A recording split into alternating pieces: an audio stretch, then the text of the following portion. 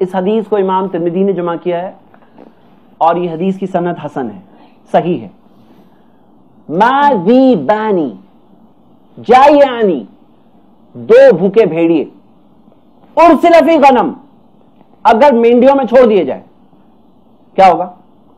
دو بھوکے بھیڑیے مینڈیوں میں چھوڑ دیے جائے کیا ہوگا؟ بولیے. پکڑ کے چیڑ پھاڑ کریں گے، ماریں گے، کھائیں گے، ہے نا.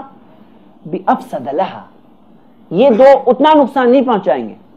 من حرص المرء علی المال والشرف لدینہ، جتنا ایک شخص کے اندر اگر حرص ہو، لالچ ہو، مال کی لالچ اور شرف عزت کی لالچ، یہ دو چیزیں اس کے دین کو اتنا نقصان پہنچاتی ہے جتنا دو بھوکے بھیڑیے اگر مینڈیوں میں چھوڑ دیے جائے وہ دو اتنا نقصان نہیں پہنچا سکتے جتنا یہ دو چیزیں لدین ہی اس کے دین کو نقصان پہنچائے گی.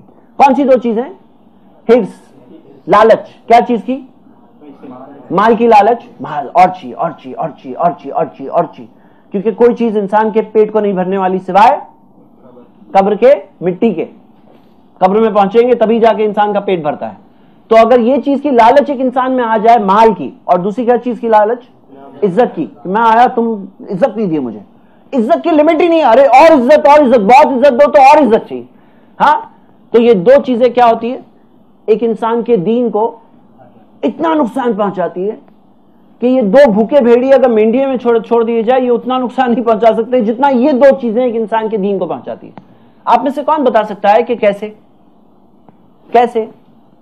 بھوکے بھیڑیے نقصان جتنا پہنچائیں گے اس سے زیادہ نقصان کیسے یہ دو چیزیں پہنچاتی ہیں؟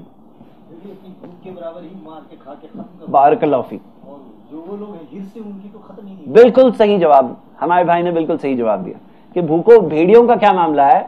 ان کی بھوک مٹ جائے گی، وہ لوگ باقی کی مینڈیوں کو نہیں ماریں گے.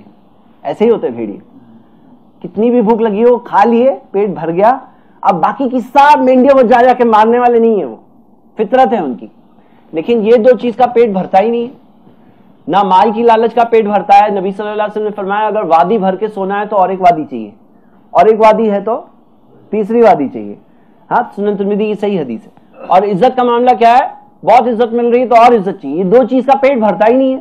تو یہ دو چیز دین کو تو صاف کرتی جاتی ہے، کھاتی جاتی ہے.